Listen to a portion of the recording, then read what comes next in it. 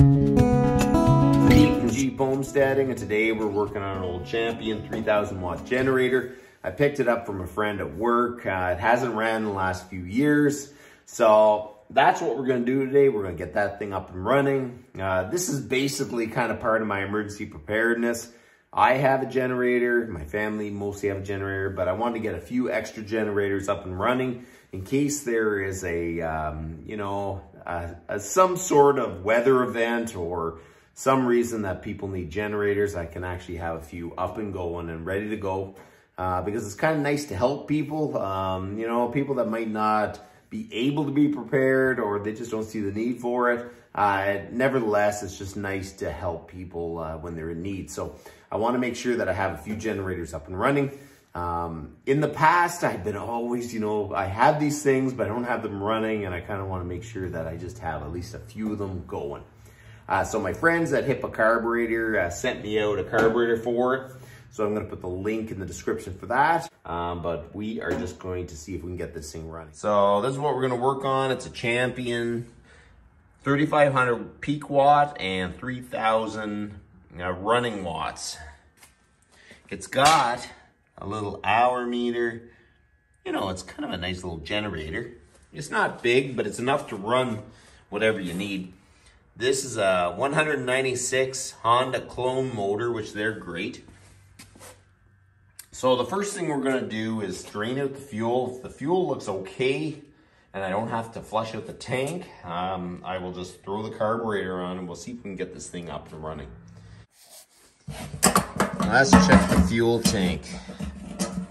The screen is installed, so that's a good sign. That actually looks really clean and it doesn't smell too bad either, so I think we're just gonna fill it up. Take the air cleaner off.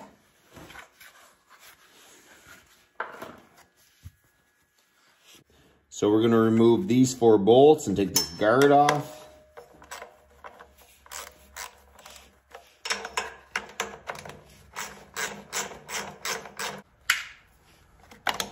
And those screws are 8 mil.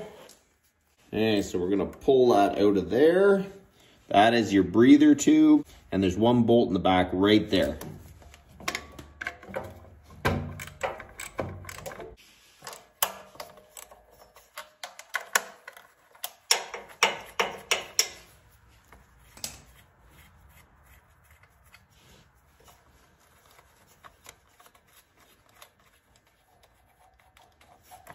And then this box should come off. Basically, you pull the carburetor out, this little slot in the linkage will line up with the rod. If you just push up on it, it'll fall out.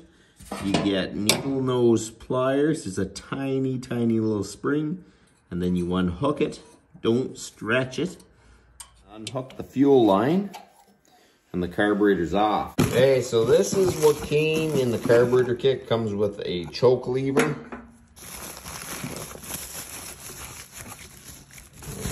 That. The carburetor, now we're going to make sure it's the same. That lever is in the same orientation.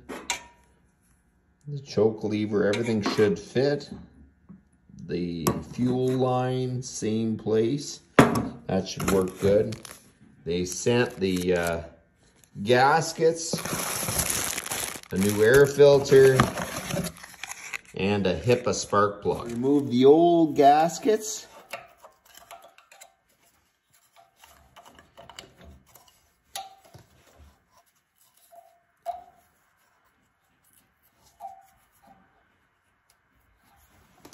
Go through the gaskets they have.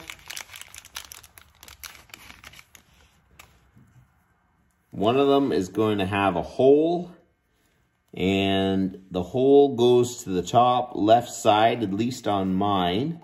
Try to remember when you pull the carburetor off to keep an eye where that is.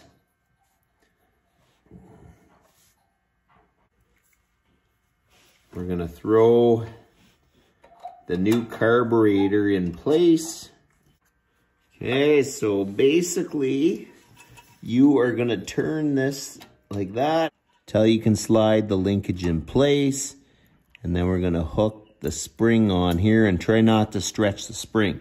Now we can just shove the carburetor the rest of the way. So now you're gonna put the gasket from the carburetor to the air box, and there's a little notch right here, and it lines up with this hole, and there's a little notch here which lines up with that. So this is the way the carburetor goes on.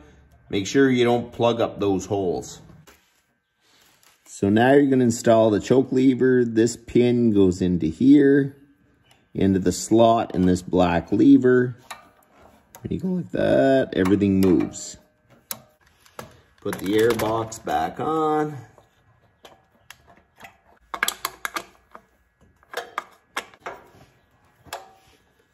It is an aluminum carburetor and kind of a plastic plate that it comes up against, so you don't want to go crazy. Just evenly tighten them. So now you install the breather tube. So install the fuel line.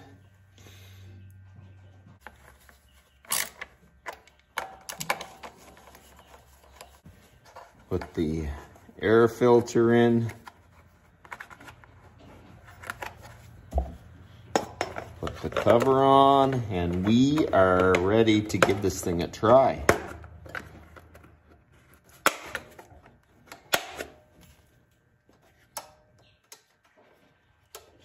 We'll turn on the fuel.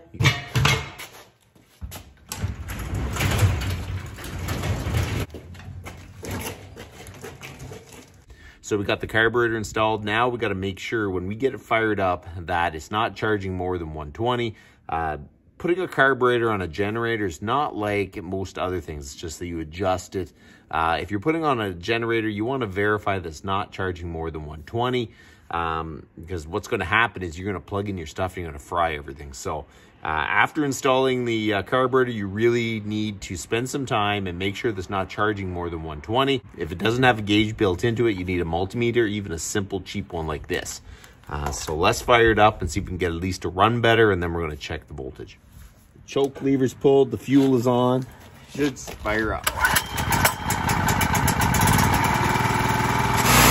61 hertz, that is good. It's 48 hours runtime. And if it is 122, 123, that is close enough. There's no issue with that. And especially if its voltage is way too high, this is the screw you use to adjust it down.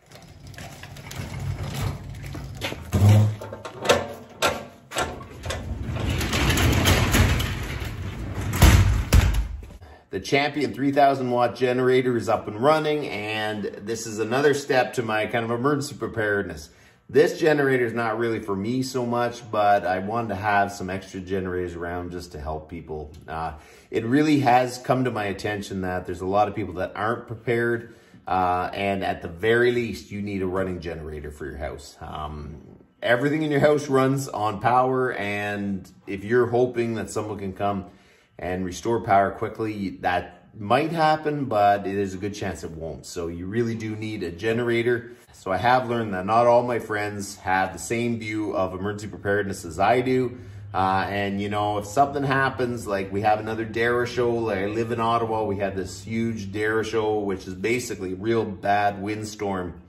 And if we have another one of them, I really think even the poles that weren't changed, you're going to end up having way more power outages because you got poles that are damaged that they just can't see. So if you live in a house that needs power, you really need a generator to make sure, at the very least, to make sure that your house can still continue to run for a few days, possibly a week, if you just don't have power. Can't always count on them to come and restore power quickly.